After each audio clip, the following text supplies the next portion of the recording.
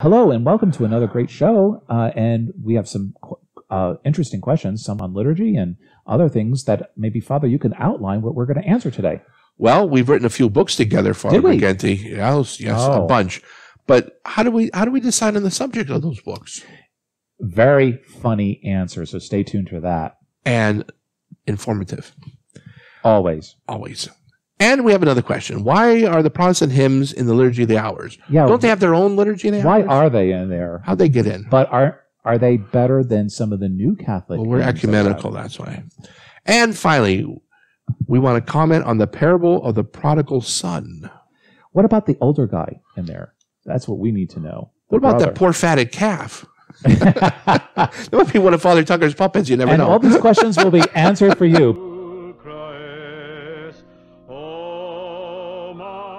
Hello, and welcome to another edition of Web of Faith 2.1.5. This is our quarantine edition that we're doing right here at St. Mary Magdalene de Pazzi in Flemington, New Jersey. My name is Father Ken Briganti, and for those who are viewing us on YouTube, and for those who are on Facebook would like to view us on YouTube, it's St. Magdalene's Flemington, New Jersey. That's our YouTube website.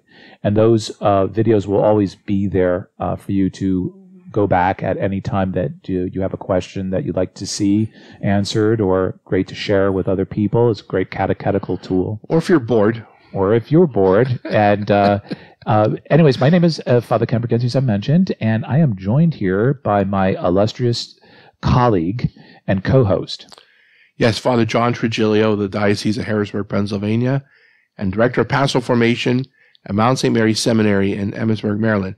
And today is Father Briganti's anniversary of priesthood. Which you're going to see this tomorrow, so it was actually yesterday. But anyways, I want to read you something that was on my holy card that my old boss, Monsignor Rolfe, sent to me.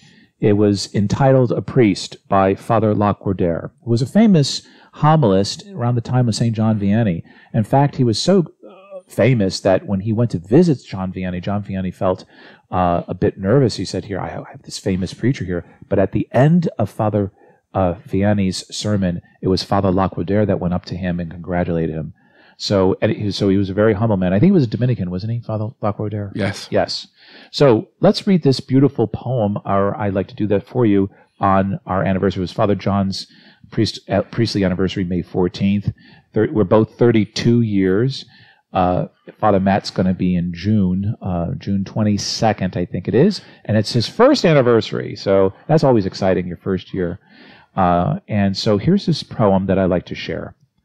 A Priest by Father Lacordaire. To live in the midst of the world without wishing its pleasures, to be a member of each family, yet belonging to none, to share all sufferings, to penetrate all secrets, to heal all wounds, to go from men to God and offer him their prayers, and to return from God to men to bring pardon and hope, to have a heart of fire for charity and a heart of bronze for chastity, to teach and to pardon, to console and bless always. My God, what a life! And it's yours, O priest of Jesus Christ. So if you can remember the priests in your prayers, that we'll always appreciate that. But also, 2 vocations from our parish. Happy to announce that we both had them on our posse, Papal Posse show. The big fella, Deacon David Keyes, will be ordained a priest on August 22nd, the Queenship of Mary. And the little fella that was here, Ariel, he's going to be ordained a deacon July 25th. They're both from our parish of St. Magdalene, so we're so very blessed. I think it's a product of Eucharistic adoration here. So let's continue to pray to keep vocations in the pipeline going. So, Father, I think you have some questions. I do. Let's see here. Dear Fathers, I'm truly enjoying the show. Thank you for taking time to do this for us. I'd love to hear how writing books together began. How did you decide the subject of your books? And thank you, Michelle. Michelle, we wrote our first book, which was Catholicism for Dummies, back in 2003 under the reign of St. John Paul II.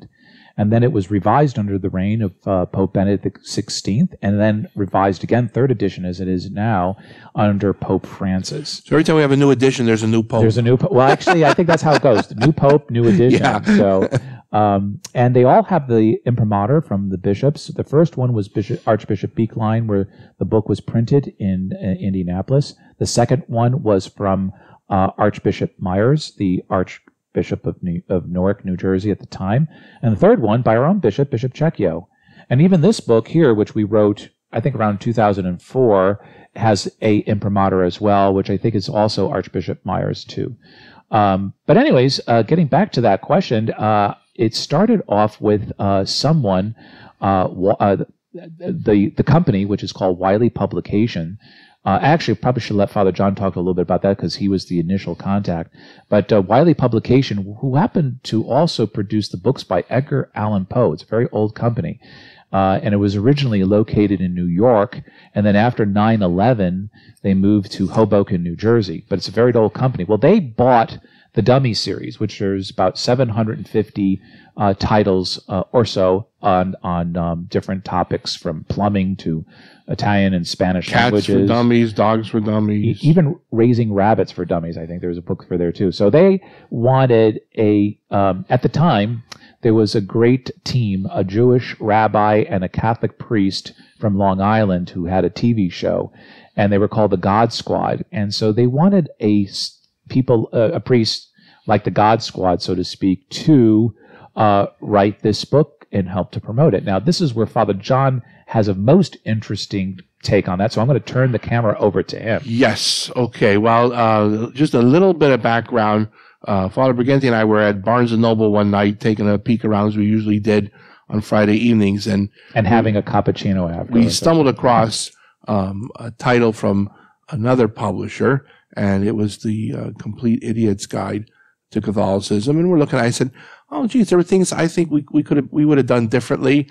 I said, what a missed opportunity. And we were just talking about it. Well, about a month or two later, I get an email saying, would you be interested in doing Catholicism for Dummies? And I thought that was a gag, that someone heard my story and was pulling my chain, like one of my classmates, like Father Moran or something like that. So I ignored it. A second one came in, I ignored it. Third one, please, if you don't want to do it, let me know somebody that might want to do it. I said, this looks interesting. So I then responded to that email, and this lady who's a book agent who did some work as an agent to get authors for the Dummy series said she's not Catholic, she's Lutheran. She was watching the Web of Faith that Father Levis and I were doing on EWTN. That's Web of Faith 1.0. And it was dubbed in Spanish, and she's watching this in Puerto Rico, on the beach, wasn't it? Well, she was at the hotel anyway. Okay. And all she could understand, because she didn't speak Spanish, she saw my name on there. She figured, oh, he looks like a priest, and so she got my email address, and I said, well, I could do it, but there was a very strict framework. They wanted it done in so many months. Like 6 months, they wanted the manuscript. 9 months, they wanted to go to press. And I was a pastor of 2 parishes at that point, and I said, that's going to be tight. I said, how about if I get someone to help me? And she said, oh, yeah, you can have a co-author if you want. So I called Father Briganti, and he said, oh, yeah, sure. So then we split it up, even Stephen. We both did the same amount of chapters, sent it in, edit, and thank goodness the internet was in full blast then. This is 2002, 2003, and we did all our research through the internet. They would send it back with huge red corrections. Lots of corrections, and again, because they had to fit it into their format. Yeah, and the format was we had to important. give the final approval because we didn't want them to take out anything that would compromise the doctrine. So we always had the final approval and say, well, no, this has to stay in or what have you. Content they were flexible on. They figured we knew what we were talking about, but the format was the Rosetta Stone, so to speak, and like you had to start every paragraph off whatever gerundive. That's an ing word, and we had to do that. And they had other, the paragraphs could only be so many words, but we did it, and then we figured, this was interesting. We even had to approve the cartoons that they wanted to put in. Yeah, there were a couple. We had a nix on there. No, I know. But the interesting thing was that when we were all finished, It was Father Briganti who mentioned this to his bishop, who said, if you guys got an imprimatur, you could maybe use this book for CCD, for RCIA. We never even thought about that because the dummies. We didn't even thought about getting an imprimatur at the time. And I happened to be at the bishops' conference in Washington, D.C. at the time. I was covering it for the Confraternity Catholic Clergy, and I met with Archbishop Beekline, who was a Benedictine. He was the Archbishop of Indianapolis. And he was also, at that moment, the chairman of the Bishops' Committee on the New Catechism. That came out in 1992, and the bishops were going to make their own version of it. And I happened to say to him, would you be interested? And he gave the book to his censor librorum, Monsignor Shadle. He read it on Friday and finished it on Sunday night. Monday morning, March 25th, Feast of the Annunciation, we got the imprimatur. And so we were so happy about that. And then that became such a good success that the company then had us write not only Catholicism for Dummies, but Catholic Mass for Dummies. We did Women in the Bible for Dummies, Saints for Dummies, John Paul II for Dummies. And we were an expert on dummies. Yeah, we were the dummies priest. And then this book here, which is an idiot's guide, because it's better to be a dummy than an idiot. Isn't that what you always say, Father? I always say that. Yes. But here's a little, a lot of people of the older generation didn't know about the Dummies series. So we got hate mail from little old ladies in Pasadena. Says, does the Pope know you're writing that? And I wrote back. I said, we gave a copy to Pope Benedict. And then they write back and say, well, what does he know? What does he know? And this one woman kept insisting that it was sacrilegious because she said, you're calling Catholicism a name, Catholicism for Dummies. I said, it's not an insult to the topic or to the reader. And I finally said, and you know what? Read 1 Corinthians. St. Paul says we're fools for Christ. Is he calling you a fool? He's using a figure of speech. And in fact, the Greek word he uses, moroi, literally translates not fools, but morons. You morons for Christ. And I wrote that to this lady, and she says, and what does St. Paul know? You're not going to win that one. Let's put it that way. Forget it. But, interesting enough, the whole concept of the series is not to water anything down, but rather it's put in the format that's very palatable for people who want to have an introduction. And what's great about it is because it really follows both formats. It follows their dummy series formats with the way the paragraph structure and the cartoons and all that in there, but also follows the structure of the Catechism of the Catholic Church. So what's nice about it is it's a good segue into the Catechism, which we've both taught RCIA as young priests, and we both found that there was not just the right book to give out. Like some people are in the class could be very advanced.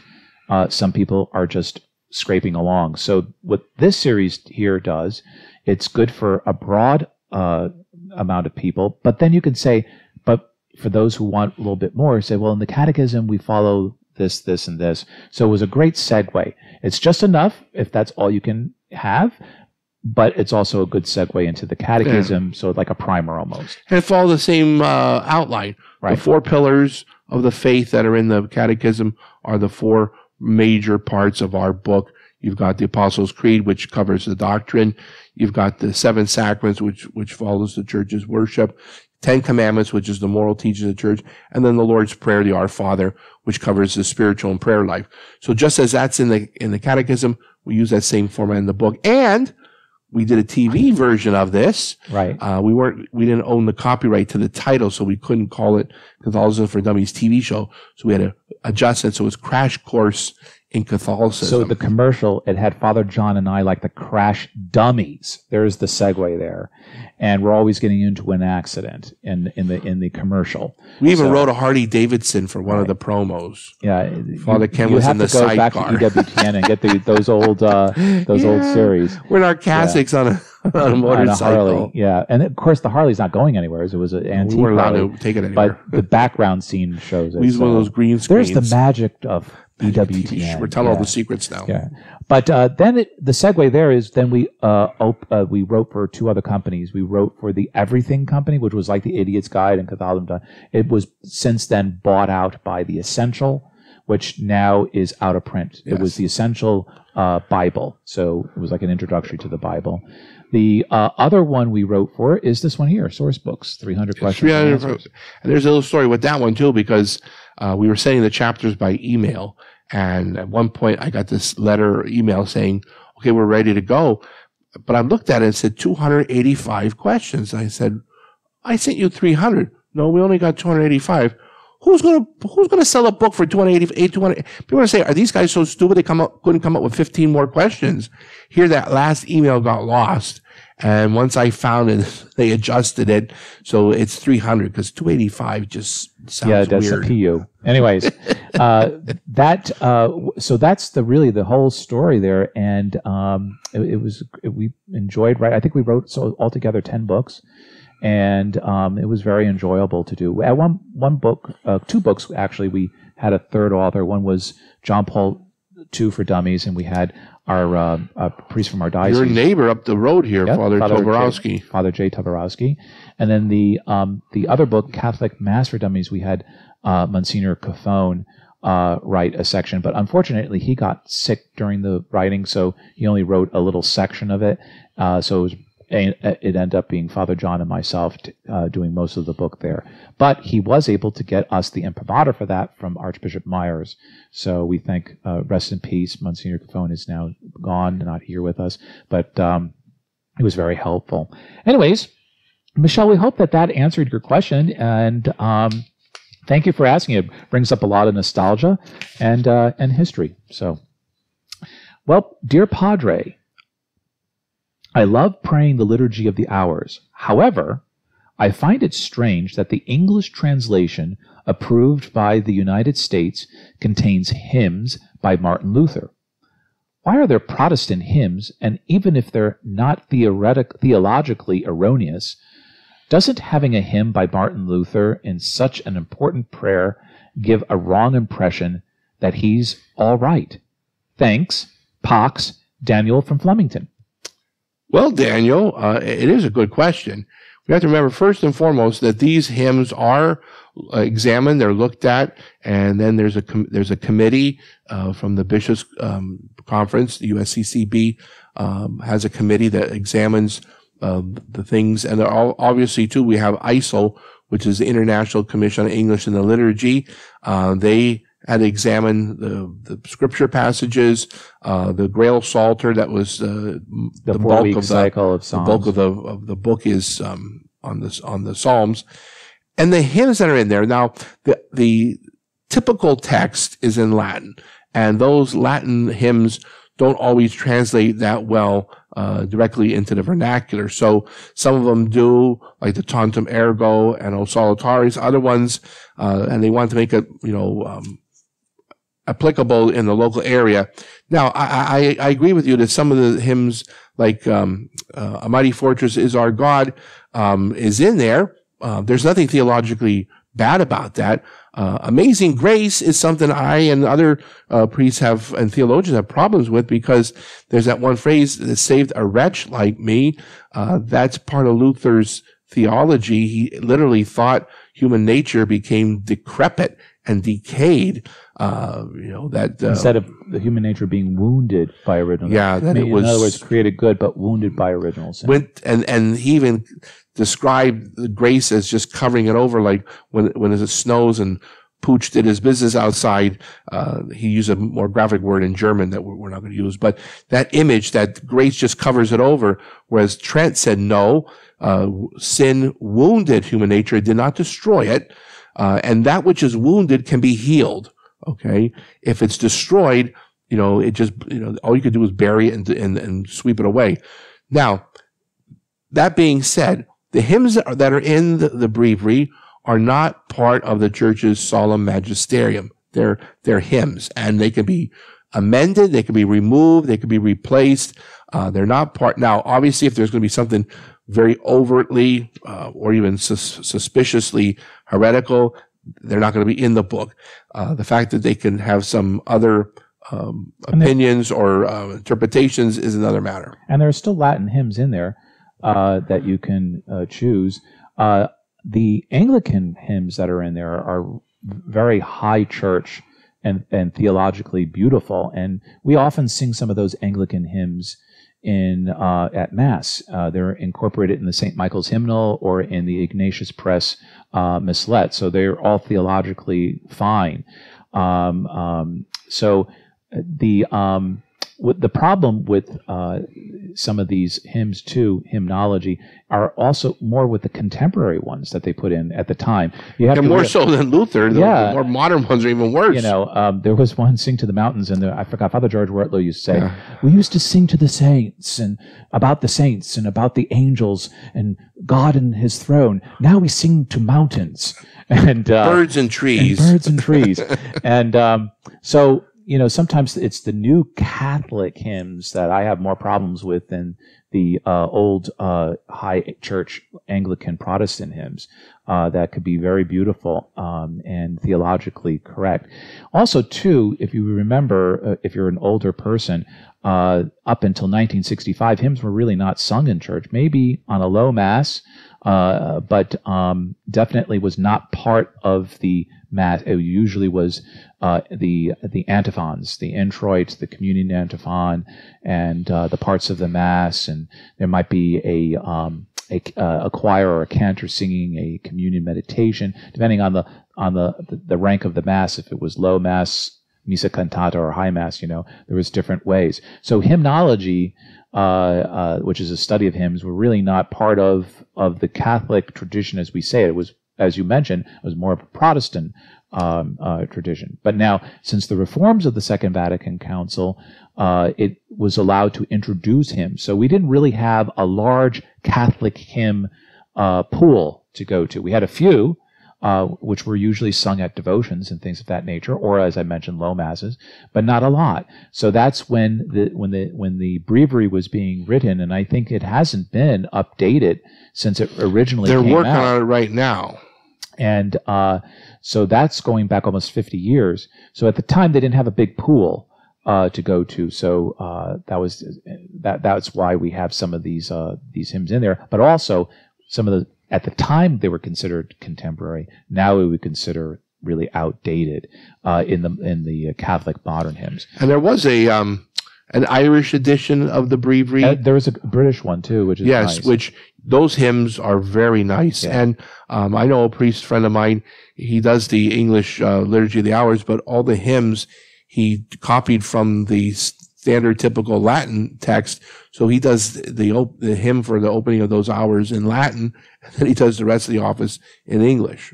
Now, and also too, hymns are very important. You're right, because they express a theology, and that's why here at St. Magdalene's, I inherited the St. Michael hymnal, which is very good.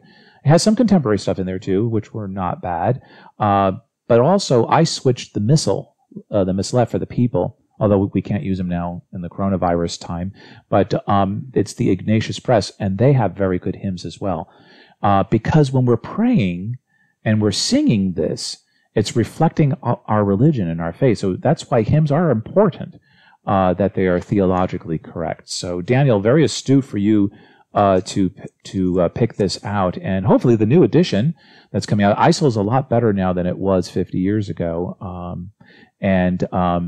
So we're hoping that, although it was so interesting when Father John and I were young seminarians, that's going back 1980s, there was a priest, Father William Height, who was a Benedictine, and he worked at Liturgical Press, and he was asked to leave Liturgical Press because he was too Orthodox and too Catholic, so he ended up in the seminary we were at.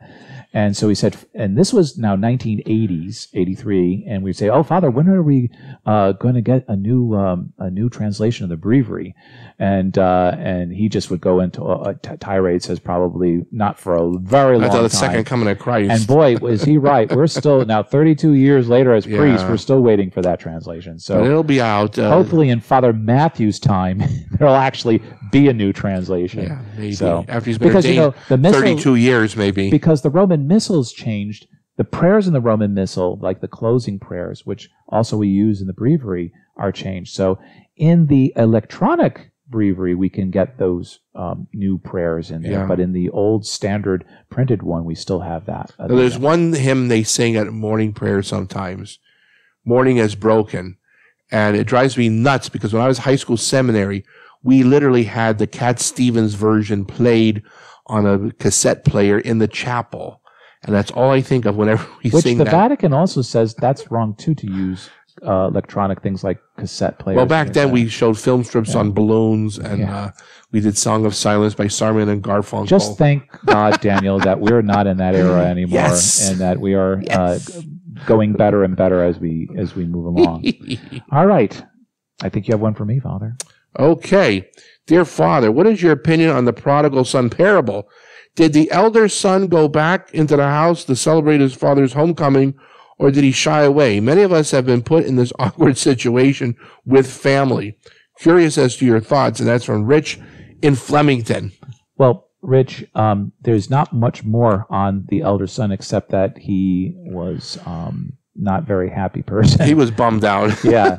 And, to a point, he was justified. He said his brother was a scamp, and he took all the money and was bad to his father and lived a dissolute life.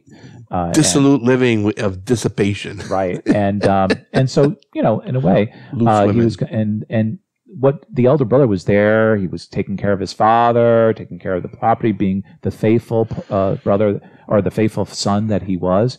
And then, the other guy comes back, because he's out of money and although very resolute and very, humble, and said, I'll take a servant's job, but the other brother felt, well, hey, you're killing the steer for this fella. I don't even get a kid goat. He says, yeah, and having a party and all that. Calf. All the father's saying is, I'm just so happy he's Dad's back. Favorite. And the other one's saying, hey, I've been here. So he's sort of has a little grudge, which can also be sibling rivalry. Envious and jealous over that, because maybe he wanted to have that dissolute life, and he didn't, so there's a lot of psychology going on in here. But what happens at the end is the father says, hey, you're getting all the money. He spent his, so chillax a little bit. Let me celebrate my son coming back, and we don't really know what happened after that with the older brother. We don't know if he said, yeah, you're right, Dad, it is a fable. It's not. My bank account's still safe. He's not touching it, story, or what have you, or if he's going to have his own party in addition. So, but I think there are a lot of lessons here. I think we can reflect on the attitude of the elder. We will often reflect on the younger one, the prodigal son, but we never really reflect on the attitude of the elder, which many times, as you mentioned in here, could be our situation. The faithful child who takes care of the elder parents, and then when the elder parents dies, the rest show up and said, "Hey, where we go?" They want the couch, the car. Yeah. So, I mean, this is typical sibling rivalry, and being the older brother myself, I can identify with this guy because the younger one goes out and spends it on. I hope his younger brother's not watching this. Life of dissipation with loose women. I love how the scriptures record that. But again, as Father Ken said, we could fit ourselves into either the young son or the elder son, because you could resent the fact that somebody who's been wayward comes back. And we should rejoice. And notice what the son says, the elder son, this son of yours. And his father corrects him and says, no, your brother. That he was referring, instead of saying, oh, my brother's back, he says, no, your son. But that's his brother.